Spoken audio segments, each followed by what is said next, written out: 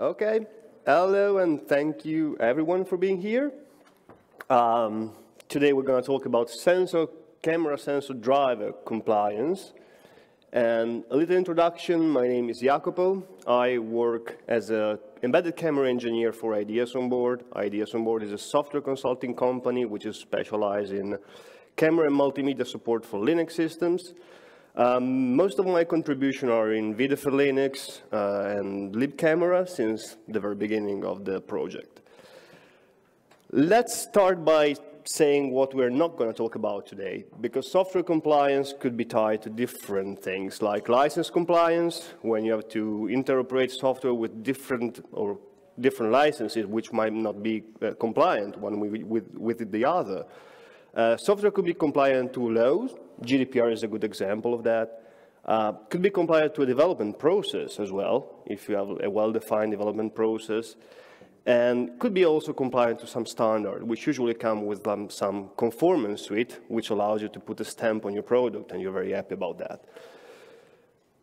We're going to talk instead about API compliance, and API, it could be considered a sort of a standard actually. An API defines a specification that has to be an interface that should be implemented by two software components in order to operate one with the other. Could be expressed in different forms, like a documentation format, formal language description, you mentioned that. And could be validated in many different ways. You can have static code analysis, like simply people reading your code, or we have tools like linters that could validate the API compliance of your implementation. And I'm sure there are tools which I'm not aware about that could do that with some AI-powered stuff. The most common form of validation is runtime validation. Unit testing could be also considered formal compliance testing to make sure that you are not regressing your API implementation. Fuzzing, which means injecting error condition, basically, or unexpected parameters in your API and see how that reacts. It's also a form of compliance, as well as correctness checks. I was thinking about valgrind, which tests the correctness in terms of memory allocation and deallocation. As we're talking about camera sensor driver and compliance, everybody who has been developing video for Linux drivers know or should know v4.2 compliance. v4.2 compliance is a great tool. It's part of the video for Linux util suite, which comes with many other very useful tools like v4.2 control, CTL, media CTL. And it helps you test while developing that your driver supports the operation that it claims to support according to the capability that it exposes, and also test and fuzz the implementation in order to check that corner cases are well handled and your driver is not faulty. v4.2 is a great tool. It helps a lot during development. Everybody which is developing video for Linux drivers should be using that. But is API compliance enough to guarantee interoperability between different implementation of the same API? If you have been following camera development the last 4 or 5 years, you might have heard of libcamera. Libcamera is a user-space camera stack, which aims to abstract away the complexity of the video for Linux interfaces and offers a unified API to application and frameworks to interoperate with cameras. The reason being that camera got complex a long time ago. I'm sure you have seen the slides already. It's from 2009, and that's the user-space interface of the OMAP3 camera drivers. It's very complicated, and applications which were used to work with a simple pipeline and used to be portable among different platforms now are left to suffer and are meant to be ported to platform A, B, and C to work. libcamera fills that gap. libcamera offers a unified interface to frameworks and application and abstracts away the platform details so your application is finally portable. That's great, it works.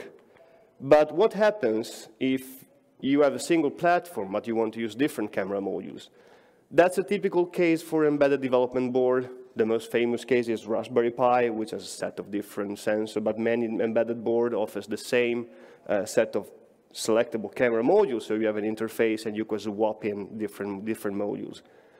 And of course, modules have drivers, which might differ one from each other. So we are now having a single consumer for different implementation of sensor driver. And what could possibly go wrong with that? Well, a lot of things, actually. This is a little note. The focus when the sensor driver I'm talking about are mostly row sensor for modules, because that's the main target of libcamera, and that's the sensor which are most commonly used with platform with an ISP. And the aim of the presentation is a little bit to share the pain that we have experienced by interoperating with different camera modules in the last years, but also to provide to sensor driver developers and also reviewers a list of tips or things to watch out when submitting or reviewing code which is meant to be interoperable between different implementations. I have selected a basic set of features. Basic in terms that it's what libcamera expects drivers to offer, but it's also features that are expected by most modern applications.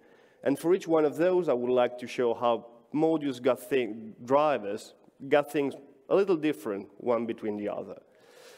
So let's start with the exposure and gain. That's a concept we're very well used to. It comes from the usual DSLR camera. It's a parameter that we're used to operate. And exposure, it's usually expressed as a duration. It's the time that your sensor is exposed to light, and it's usually expressed as a time duration, microsecond or nanoseconds.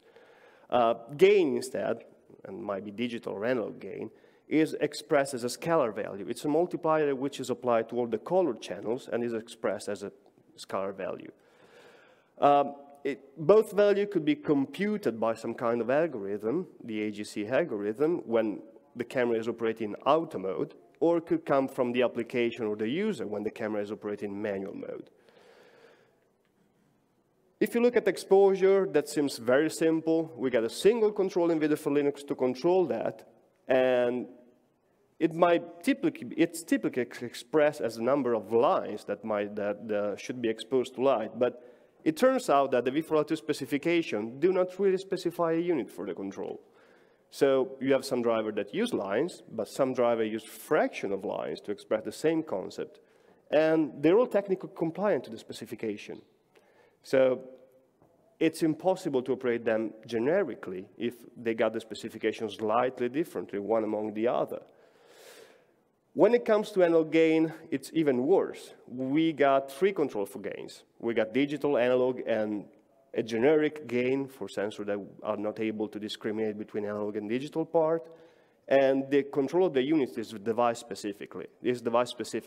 It's usually the actual register value that it's meant to be written to the sensor to control the gain. And it's also usually very poorly documented, so it requires a lot of experimentation to get it right. So this is a simplified view of the solution that we had to implement in libcamera to deal with that. Well, here it's what I've just described. You have an application that might be supplying exposure and analog value in manual mode, or you have an AGC algorithm that computes those two values in auto mode. But in both cases, they are expressed as microsecond and as a scalar value. And you have to apply them to different sensors. So we had to come up with a set of helpers that basically translate the analog gain value to the specific register value for each sensor. While for exposure, we decide to go for the simple way and simply decide that we're going to compute that in lines. So the takeaway from this, as a tip from drivers implementer, is that if you want to control exposure or expose feature from your driver that allows you to control exposure, please use lines as a unit. It's very unlikely that you need to control sub-line duration for exposure. There might be cases for that, but in most cases, that's not the case. When it comes to gain, please use analog gain whenever possible. Poke at your data sheet, try to find out the differences between analog and gain. Try to not use CID gain for row sensors, because that confuses digital and analog gain. And whenever possible, provide an implementation of libcamera for that in order that your driver could be operated generically. And we got a source of knowledge that translates to your driver specific, to your module specific register value, a generic value. Another interesting feature is the traditional HV flip. They allows you to do very simple 2D plane transformation like mirroring, flipping, 180-degree rotation. That seems all very simple, right? They're very simple control, but they have subtle implication when it comes from row sensors, when it comes to row sensors. In fact, they could change the image format without user space actually wanting to change the image format. If we look at the, that's a simplified example of a row sensor pixel array. This is the first pixel. Sensors are usually mounted upside down to compensate for the lens inversion effect. And this is the default reading rotation. So we're reading rows, then lines. And we have a Bayer pattern, which is the expression of the pattern of the color filter which is placed on the pixel array. And if we go and read, we have a green pattern, a red pattern, then a blue pattern, and then a green pattern, and that gives this Bayer pattern code. But if we apply a flip, in example, the horizontal flip, we're going to read pixel samples in a different direction. So we're going to hit a red pattern, then a green pattern, then a green pattern, then a blue pattern. And that changes the Bayer pattern of the Bayer pattern produced by the sensor. Same for V-flip, the same for HV flip. So it happens that if you allow flipping to happen while you're streaming, you're basically changing the format of your image without actually applying a set format. That's something that Video for Linux has a way to notify to user space for. There is a flag which exactly tells you that. Changing this control changes the content of the buffer or the memory layout. It's there, it's meant to be used for this kind of situation, but only 6 driver in mainline supports that. Now, I haven't checked exactly how many drivers are row sensor Bayer drivers and support flips, but I suspect there are more than 6 in mainline. So it might happen that some sensor allows you to flip while you're streaming and you're, without notifying user space, that the color pattern could change. Another interesting thing is rotation. We have been dealing with that, like we have upstream a very lengthy description of the device tree property like 2 years ago. And it was meant not to be that controversial, actually. We define a property, which is a device tree property. It allows you, if you are a device integrator, it allows you to specify how your camera is rotated in your device. And we have provided helpers for drivers to parse the device tree and register the value from the device tree through a read-only control. That seems very non-controversial, right? Well, it turns out, well, we already know that most drivers are programmed through register sequences. It means that the vendors provide you a set of register blobs, and you simply apply them to, you write them to the bus and apply that configuration to the sensors. Well, most of those sequences embed HV flips enabled inside. That's because the vendor assumed that your camera is going to be rotated upside down for the lens inversion effect that we've mentioned before. So it turns out that some drivers have noticed that and got creative in order to work that around. In fact, that's been removed, I think, in the last release. That's from 6.3, I guess. But some drivers refused to even probe if they were not rotated 100-degree upside down, because they have HV flip enabled, and they say, I cannot operate if I'm not rotating the way that the configuration tells me I'm rotated. Also, CCS, which is one of the most featureful drivers we have in mainline at the moment, had some creative way to dealing with that. Basically, try to compensate for an implicit V-flip and H-flip that is applied by the rotation, and inverse them. So if your camera is rotated and you apply a flip, basically it is inverted. And that seems very confusing, and more than that, if any driver has a different implementation now to deal with this kind of things, that means that it's very hard to operate them generically. So none of them was technically wrong. They complied with the API, but they were not predictable. So that was good, because we had to sit down a bit and have a discussion about how to deal with those kind of things. We were meant to write documentation as well for that, but As a tip for implementers, always register rotation with the value that comes from the DT properties. There is a helper for that. Do not mangle that. Do not try to compensate for that. If your driver programming sequences have HV flip enabled by default, please register the flip controls enabled by default. It's rather easy to find that out. You have a register blob. If you have a data sheet, you can look how the registers are programmed by default. And if they are enabled, please register the control with the full value of 1. And do not auto-compensate for rotation, because that user space knows better in that case. They know what is the use case, they know what the application wants to do, and if the driver does things like you try to outsmart user space, it might get very confusing. There is another thing which we have been dealt with in the past, which is the selection targets. We want to know the geometry of the sensors, and we are kindly requesting driver, but I hope libcamera will make that mandatory in the future, to support a few selection targets. Some of them are trivial. We want to know the full pixel array size. That's a property which is useful to expose to applications sometimes. We want to know what are debounds of the pixel array. So all the readable pixel array area, which includes the valid and not valid pixels, like optically dark pixels, or which are used for black level corrections, or pixels which are shielded. We want to know if that's possible to read them. We want to know what is the default analog crop, because that is the implication of the field of view of your images. And more interestingly, we want to know the crop rectangle, it's called usually the analog crop rectangle. 3 targets are static. They do not change during the driver operation. So in one case, we have to report the full pixel array size. This is it's slightly more colored. It's the crop default, the crop bound, I'm sorry, and that's the crop default, which specifies the full field of view of your sensors. But the crop rectangle, the analog crop rectangle, has implication on 2 things which are sensible for sensor drivers. The first one is the image field of view. The more you restrict the crop rectangle, the more less information you lose, right? And it also impacts the sensor frame rate, because the larger is the portion of the pixel array that you feed to your internal processing pipeline, the larger is the timing that is required to be processed, so the lower is the frame rate. So it's very important to know in the current configuration what is your analog crop rectangle.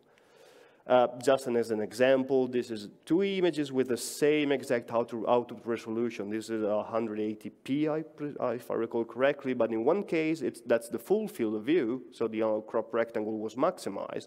In the other case, it was reduced, so you lose a lot of information around that. And probably this mode is faster than the other one.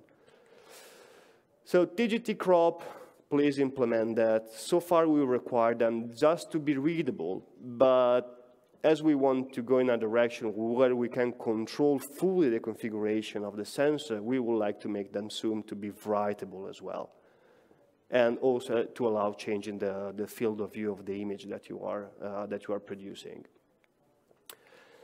Another interesting thing are blankings. So we got lengthy discussion in the past how to control the frame rate of the sensor. VIDA for Linux provide an API, which is the set get frame interval operation, which is kind of a misleading API. It gives you a false sense of simplicity, but it hides a lot of details. We all know that the frame duration is, that's a very simple formula. You got the total number of pixels that you put on the bus, visible and blankings, which are the not active ones, and you have the pixel rate. That gives you the frame duration, which of course gives you the frame rate, but it depends on a lot of different parameters, pixel rate and blankings. If we provide an API like set and get frame interval, we are losing a lot of things in the middle, and sensor might be operated differently, might be operated different pixel rate, but with the same blankings, or you might want to enlarge the blankings and maintain the same pixel rate. That's something that should be controllable from user space. Drivers should not try to outsmart user space in that regard. So the total frame size depends on blanking as well. But what happens when you apply, depends on blanking and visible pixels. But what happens when you apply a new format? So you change the visible sizes of the frame that you are producing? Well, some drivers set blankings to default. So that means that you apply a format and that changes the frame rate of your stream. Some drivers adjust the blanking only if they exceed the limit. So you apply a new format and you maintain the frame duration. Again, none of this is really specified in the API. Seems like an implementation detail. But if you're building something on top of those things and you make assumption, you might be displeased. And another interesting thing about blankings, you might have seen this pattern in many, many sensor drivers. So we know that the maximum exposure time is limited by the total size of the frame that you are producing. So if you change the blankings, it means that you might have to change the exposure time as well. This is a pattern that all drivers implement, with all drivers that support controllable blankings at least. And that's something that should probably be better handled somewhere in the core instead of having driver do the same pattern every time. But so VBlank limits exposure. And if you need to set both of them, you have to be very careful because you need to set VBlank first, let the driver update the exposure limit, and then set the exposure again. And you have to be careful about the order of the operation because if you do things in the wrong order, you might have surprising result. As a result of that, not a long time ago, Benjamin tried to overcome this, introducing a new control, which is currently in discussion. That's something that it was meant to happen long time ago, and if I got the recollection right, that's something that we started in libcamera as a discussion, and then has been moved to the kernel, which to me is a great thing, because it means that cross-pollination between user-space framework and the driver that are meant to be used by that framework produces better implementation in kernel space. There are other interesting things, and then where the API might actually fall short. So we know that if this is the output frame resolution, and this is the analog crop on the pixel array, we know that the same output resolution could be obtained in different ways. It could be obtained by binning, by subsampling or skipping frame. It might be obtained by cropping. But we don't have an API currently to express that. So driver, of course, had to be creative. And some of them actually kind of abuse the selection targets to compute the scaling factor. Some other uses the TGT crop target and the output size to compute the scaling factor. Again, none of those is actually wrong according to the API. But there is no way you can control it in a reliable way from user space. So the takeaway from all of this, it's actually that writing application that works generically with multiple sensor drivers, it's very hard. It's probably as hard as implementing, not as hard as porting between different platforms or SoCs, but you need something that abstracts away of that complexity, because otherwise we will be implementing the same thing in your application every time. And when the API doesn't help them, for many reasons, because API could be underspecified, sometimes for good reasons, API cannot get all the implementation detail right, drivers might get creative. And the only way to overcome them is to be careful during review or while you are implementing them. Something that I think is very important is that having a standard consumers of the kernel API, it's a guarantee that different implementations are more consistent one among the other. API compliance, even if we have tool to do so, it's not enough to guarantee interoperability. So, as I've said, it requires a lot of review effort to get things consistent among different implementation. And if we have a reference implementation that defines the expectation, it's easier even for driver implementers to get things, I'm not saying right, but more consistently one among the other. Another thing which I think is relevant is that for a long time, kernel API, not just in media, have been implemented but not exercised consistently. When you introduce a new API, you are meant to provide a test for that in some test utility. But the way that is actually exercised by application is very dependent on the application that uses the implementation. Again, having a reference consumer of the implementation guarantees that the design choices made by kernel space are actually sensible for user space as well. Going forward, like it happens for DRM and KMS, if you want to introduce a new API, you have to provide an implementation in some reference framework like Wayland or EGT or other test suites. We don't have nothing like that yet formalized for media, but going forward, having a standard consumers when driver developers that want to introduce a new API are meant to provide an implementation for, I think is a guarantee that the design choices made in kernel space are actually sensible for application as well. That will be it for me. I know I'm being probably too fast, but if there are questions, otherwise we're going to have an early lunch.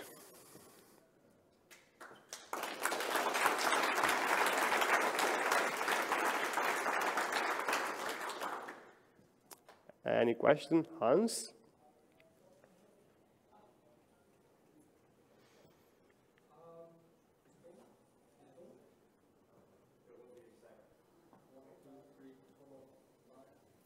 Nope. I can repeat the question if you want. Not the question, this remark. FIFA 2 compliance doesn't just check if it is applying to the current API, because there's a lot of historical baggage there. It actually tests if the driver complies to try again.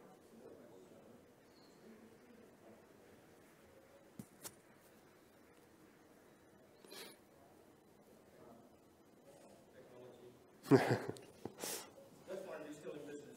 Yeah. To fix microphones? Okay.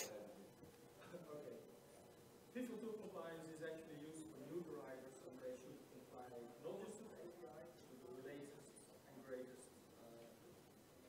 proper practices.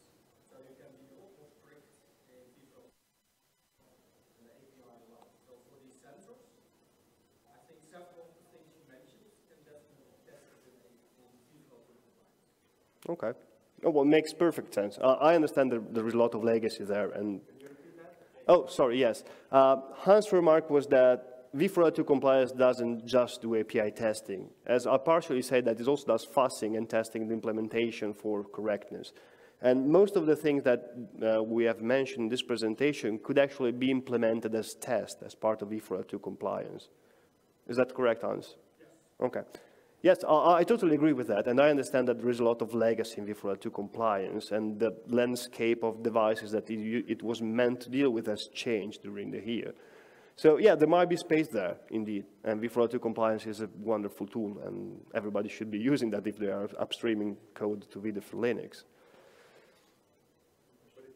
If the Eugene? compliance tool requires a particular behavior, shouldn't that be set in stone in the API documentation as well? If the compliance tool requires specific behavior, right, shouldn't that be set in stone in the API, the documentation? You typically, well, it's been in the API. There are drivers that do the old behavior. But you use the tool for new drivers. And there you want to have the best practices. Sometimes you can put it back into the documentation, into the specification. But often these things are already out there. If you do it there, then you will certainly make them illegal. But it is not just for that, it's actually testing. Yeah. I run compliance for the latest and greatest sensor driver. It should comply to the latest testing. Hey! Wow. Okay, let's try that again. So the question was, oh, you repeated that already, so don't need to do that. V402 compliance is for new drivers, like new sensors, and you want to make sure that they comply to the best practices.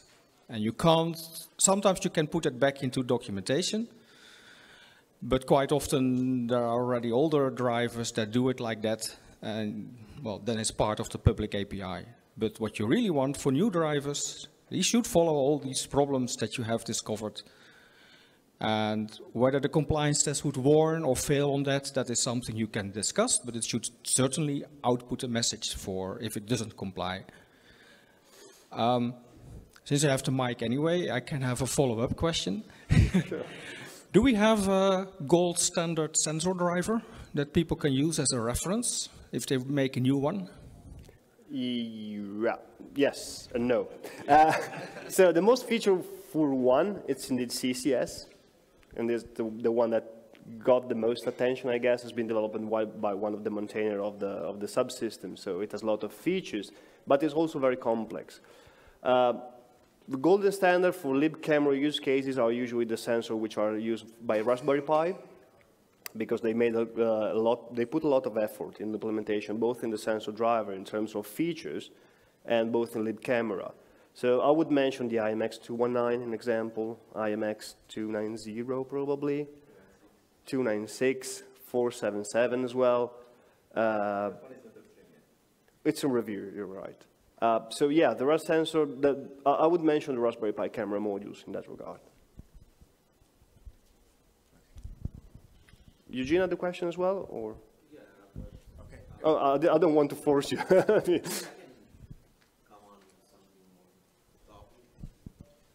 So you discovered all these kind of issues with all the controls, but have you come back to, well, let's enhance the documentation on them on the website that there is for media, to add some kind of use case? For example, when I read those some while ago, I don't know if you already added something to them or not, analog gain was just, this is the analog gain. Yeah. So maybe we could enhance that with such use cases, such that people will get used to it, or obsolete some of them at some point, correct. because... Yeah. An example, the blame is also on us, because I mean, I'm pointing those things out, and one, like you said, why not correct the specification in that case? Because sometimes, you know, for analog gain, that really depends on the sensor implementation. The exposure example I made, for some drivers, it's fine to expose them in subline units. Don't see a really need for that, but maybe the driver implementer had a use case for that.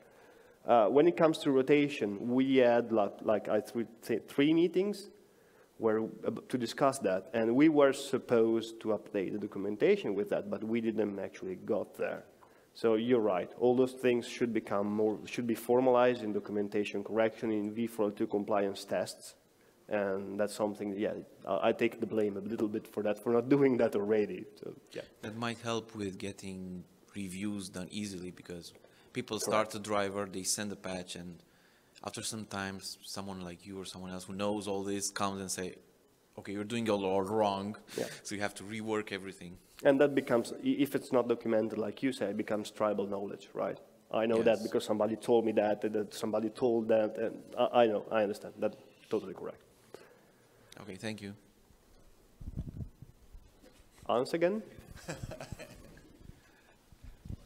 Sorry, something just popped in my head. Talking about the exposure control where there's no unit defined, but you would like to use lines.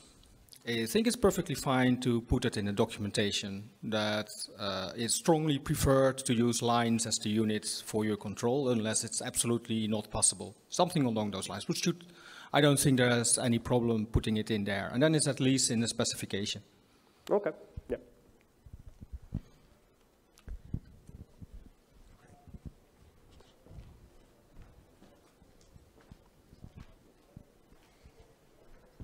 Thank you. About exposure control and lines, and in general the compliance, is it a different way for global shutter cameras to handle all that, and is this a different way of compliance for global shutter cameras? I don't think it's that different when it comes to exposure, but of course there are differences. I don't have anything that comes from top of my mind, but I'm sure there are differences, and that should be specified in the API documentation indeed. I don't know if anybody has some ideas about that, or...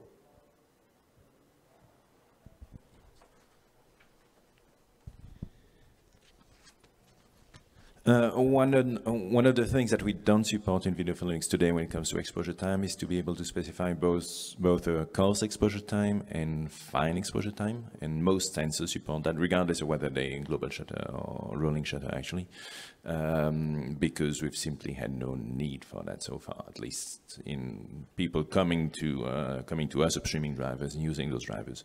That's something we should do, and so just the number of lines is fine for most use cases, but it's not going to cover everything. So I'd like to extend that to at least being able to control the fan exposure, and possibly there are sensors that express the exposure time in different units as well. Do we want to convert everything to lines in the kernel to have a uniform API to user space, or offer other options? That's up in the air at the moment. So if you have good ideas on how to unify that, patches would be welcome. At least proposals and ideas so we could discuss them, because that's one of the things we're missing as well, is feedback from the industry on use cases that we wouldn't know about, or shortcomings that we wouldn't know about, and that's very valuable for us. Yeah. And that's sensible for HDR, which is something which is not very well exercised at the moment as far as I can tell in video for Linux. So industry use cases are very valuable for that to validate the decisions. Any other question? Thank you then. Enjoy your lunch, and thank you for being here.